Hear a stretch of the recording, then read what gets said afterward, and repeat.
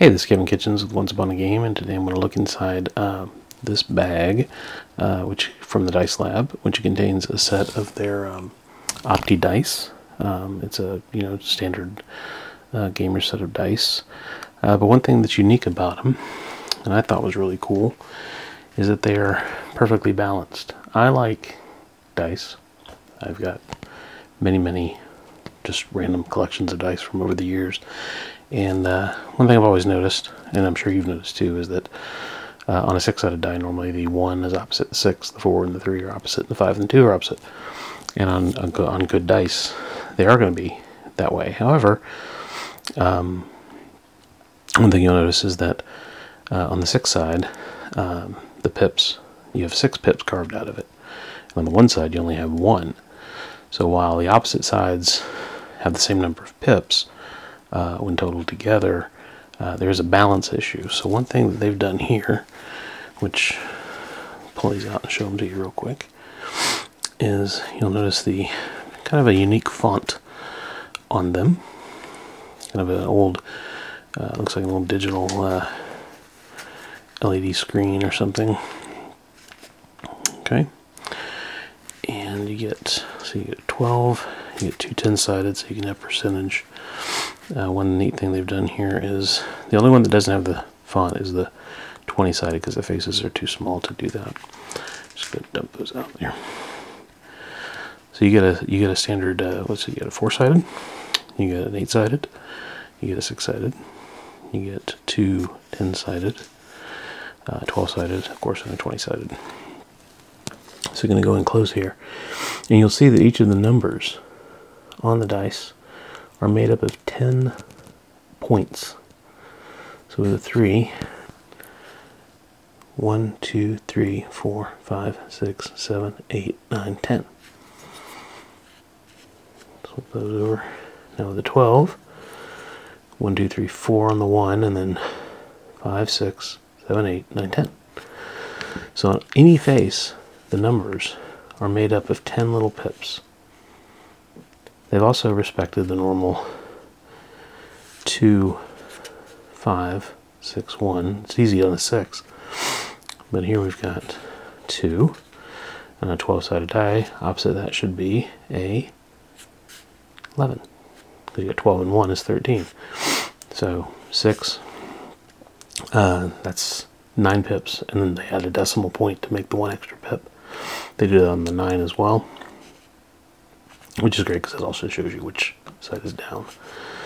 So they've pretty much thought of everything. There's the 1, 2 rows of 5.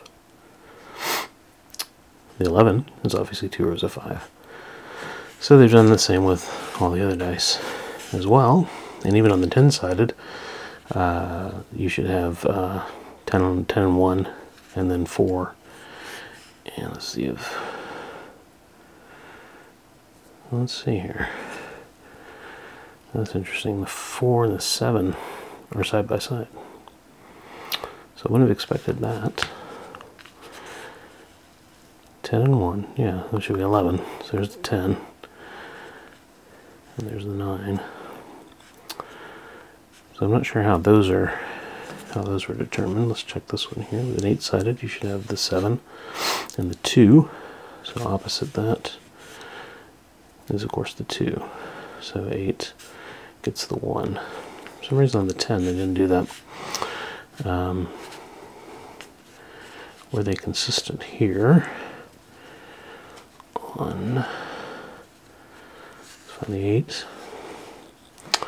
Okay, so they were consistent in that the numbers. So there's probably a method to this.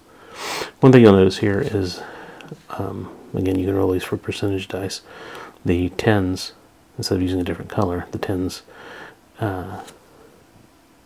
dice just has the pip at the top, right? So that tells you it's the 10s, or you can roll them. So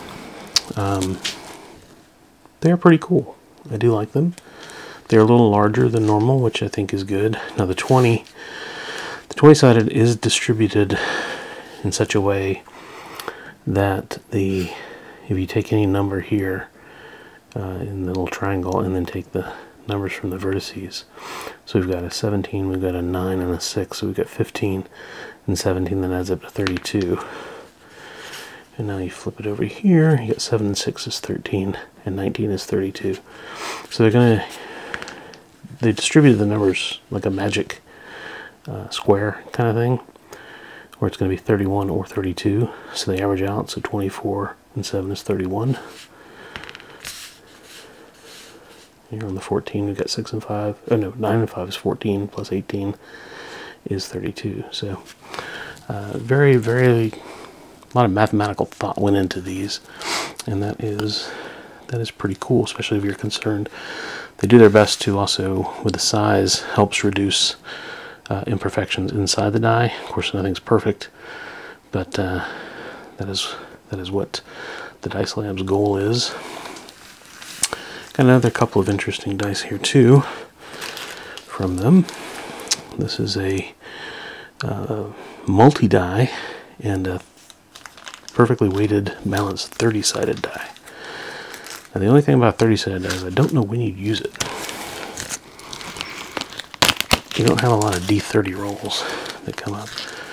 So, but here's an example of the other die you can get from them, and they are at we'll put the URL on the video here so you can go right to it. They have truncated D8s, which is basically the D8 here with the tops cut off, so it rolls a little more smoothly. They got a D3, which is an odd-shaped little bad boy there. D48s, D60s, D120s, D24s, and then this is the multi-die, which is this one right here.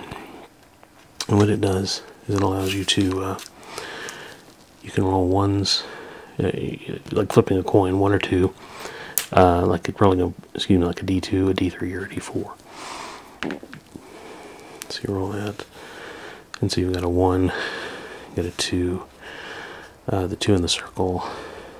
The 1 is the 4-sided, the 2 in the circle is the 2-sided, like flipping a coin, and then the 1, I believe, and the 3 is the 3-sided. Okay, so we roll a 3, or we roll a 1 out of a 4, or a 2 out of 2. So it's just some of the very cool and nifty dice that you can get from Dice Lab, thedicelab.com. Put that right there, and you can see it, so check them out.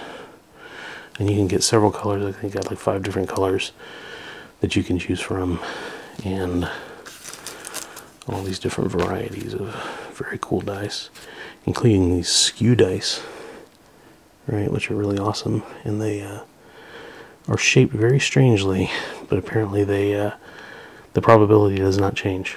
So they're kind of a novelty thing, but they will work. So anyway, and they come in this nice little felt pouch too, so they're all about style. So anyway, that is the OptiDice from the Dice Lab. Thanks for watching. God bless you. Bye bye.